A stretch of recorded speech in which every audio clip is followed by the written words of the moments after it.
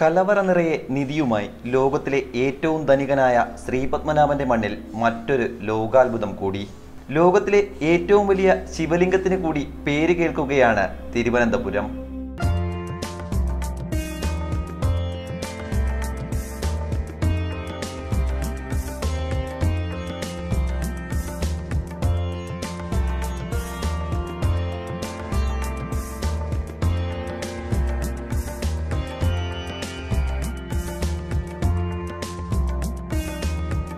തലസ്ഥാന നഗരിയിൽ നിന്ന് 30 കിലോമീറ്റർ അകലെ ചെങ്കൽ എന്ന ഗ്രാമത്തിലാണ് ഈ പ്രതിഭാസം സ്ഥിതി ചെയ്യുന്നത്.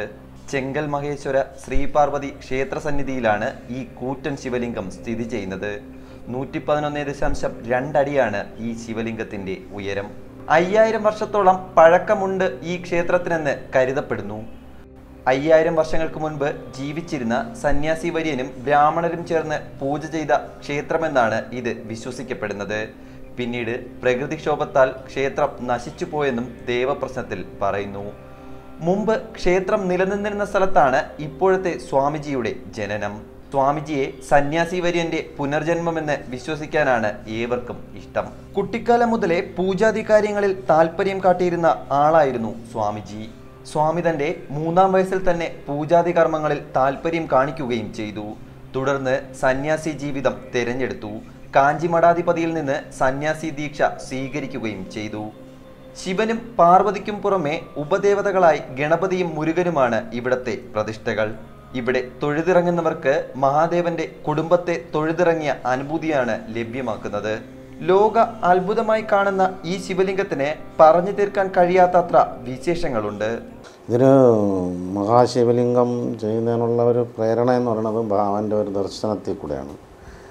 അപ്പം അതിൽ ഏറ്റവും പ്രധാനമായിട്ടുള്ള കാര്യം എന്ന് പറയുമ്പോൾ ഈശ്വരൻ നമ്മളിലാണ് ഇരിക്കുന്നത്. നമ്മളിലൂടെ നമ്മൾ ആ ഈശ്വരനെ നമ്മൾ കണ്ടറിയണം. അപ്പോൾ അതിന് നമുക്ക് ഈ മൂലാധാരം സ്വാധിഷ്ഠാനം മണിപുരാനാഥാജ്ഞ വിശുദ്ധി സഹസ്രാര പത്മം എന്നുള്ളൊരു ഭാവം വരുന്നുണ്ട്.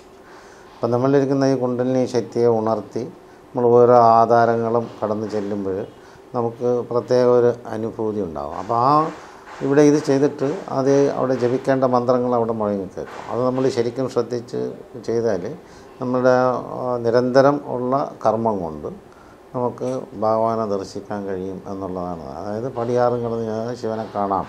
ഭാരതത്തിലെ 12 ജ്യോതിർലിംഗ സ്വരൂപത്തെയും നമുക്കിവിടെ ദർശിക്കാനാകും. 12 ക്ഷേത്രങ്ങളിലും ദർശനം നടത്തിയ അനുഭൂതിയും ഭക്തർക്ക് അതിലൂടെ ലഭ്യമാകുന്നു. പുറമേ നിന്ന് കാണുന്ന പോലെയല്ല ഇതിനുള്ളിലെ നിർമ്മിതി. അത്ഭുതകരമായ നിർമ്മാണ ശൈലിയാണ് ഇവിടെ ഉപയോഗിച്ചിരിക്കുന്നത്. മനുഷ്യശരീരത്തിന്റെ വ്യത്യസ്ത ചക്രങ്ങളെ ആധാരമാക്കിയാണ് ഈ ശിവലിംഗത്തിന്റെ നിർമ്മാണം. 8 നിലകളിലായിട്ടാണ് നിർമ്മിച്ചിരിക്കുന്നത്. കൂടാതെ പരശുരാമ മഹർഷി സ്ഥാപിച്ച 108 ശിവലിംഗങ്ങളുടെയും മാതൃക ഈ ശിവലിംഗത്തിനുള്ളിൽ പ്രതിഷ്ഠിച്ചിട്ടുണ്ട്.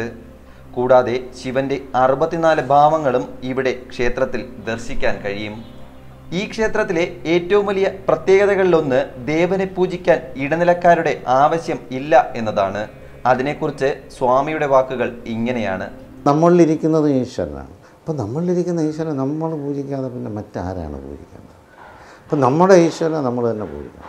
തൻ്റെ ദേവനെ താൻ തന്നെ പൂജിക്കുക എന്നുള്ള ഞാൻ പണ്ടുതൊട്ടേ പറയുന്ന ഒരു കാര്യമാണ്. നമ്മുടെ ഈശ്വരനെ നമ്മൾ പൂജിക്കണം. നമ്മളിപ്പോൾ അർച്ചനയ്ക്ക് അമ്പലത്തിൽ പോയി കൊടുക്കുന്നു. നമ്മൾ തന്നെ ആ സഹസ്രനാമത്തിൽ നമ്മൾ അർച്ചനയായിട്ട് നാമം നമ്മൾ ഡെയിലി പറഞ്ഞാൽ മതിയല്ലോ. ശിവലിംഗത്തിലേക്ക് പ്രവേശിക്കുന്നിടത്ത് തന്നെയാണ് മാനസ സരോവരം ശിവലിംഗവും. ഭക്തർക്ക് അവിടെ ഭഗവാനെ പൂജിച്ച് അകത്തേക്ക് പ്രവേശിക്കാനാകും. തുടർന്ന് 6 ധ്യാനമുറികൾ കടന്ന് കൈലാസത്തിൽ എത്തിച്ചേരാം. അവിടെ ശിവപാർവതിമാർ കൈലാസത്തിൽ അമർന്നിരിക്കുന്നുണ്ട്. ശരിക്കും കൈലാസ ദർശനം തന്നെയാണ് ഇവിടെ ഭക്തർക്ക് സമ്മാനിക്കുന്നത്. 7 പുണ്യദേശങ്ങളിലെ മണ്ണുപയോഗിച്ചാണ് ശിവലിംഗ നിർമ്മാണം. കാശി, ബദ്രിനാഥ്, രാമേശ്വരം തുടങ്ങിയ പുണ്യസ്ഥലങ്ങളിൽ നിന്നാണ് മണ്ണ് എത്തിച്ചിരിക്കുന്നത്. ഒരു അത്ഭുതമെന്നതിലുപരി ഒരു ദർശന പുണ്യം തന്നെയാണ് ഈ ശിവലിംഗം. ആത്മീയ അനുഭൂതിയാണ് ഈ ശിവലിംഗം നൽകുന്നത്. വാക്കുകൾ കൊണ്ട് കോറിയിട്ടതിലും ഏറെ മികച്ചതാണ് ഇവിടത്തെ ദർശന പുണ്യം.